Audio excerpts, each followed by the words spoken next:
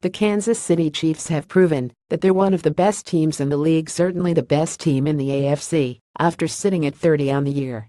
They took down the Los Angeles Chargers 24-10 on Sunday, while the rest of the division all lost.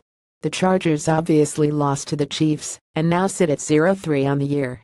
They'll have to turn things around fast if they want any shot at winning the division. As for the other two teams, both were 20 heading into Sunday's games, but dropped to 21 after losing to their respective foes. The Broncos fell in Buffalo 26-16, and the Raiders were beaten 27-10 in Washington. Both of those games showed why the Chiefs are the best team in the AFC West.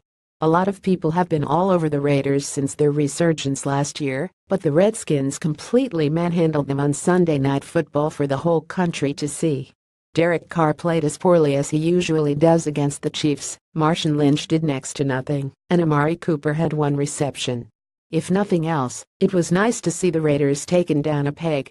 The Redskins made them look like the Cleveland Browns on Sunday Night Football, and hopefully the Chiefs can continue winning so that Oakland doesn't catch them in the standings. The Broncos dropped off big time after their smackdown against the Cowboys in Week 2. They let Tyrod Taylor look like one of the best quarterbacks in the league, and their offense couldn't muster more than just one touchdown.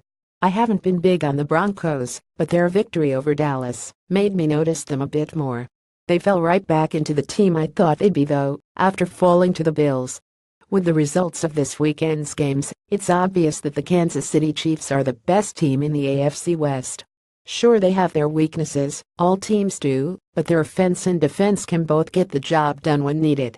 They've also got the most impressive resume out of the bunch so far. Seeing Washington slap the Raiders around worries me, however, as they were destroying that Raiders offensive line, which is normally quite good. The Chiefs' Allen hasn't been great, so let's hope that gets fixed before the Redskins come to Arrowhead for Monday Night Football. Kansas City Chiefs' 5 best head coaches of all time meets a long season, but it shouldn't be an argument as to which team is the best in the AFC West at this point.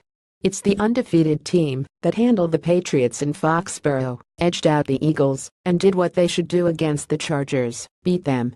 If the power rankings and national pundits even dare put the Raiders or Broncos ahead of the Chiefs this week, prepare for me to post a very angsty article. The Chiefs have proven they're ahead of the pack, and it's not even close.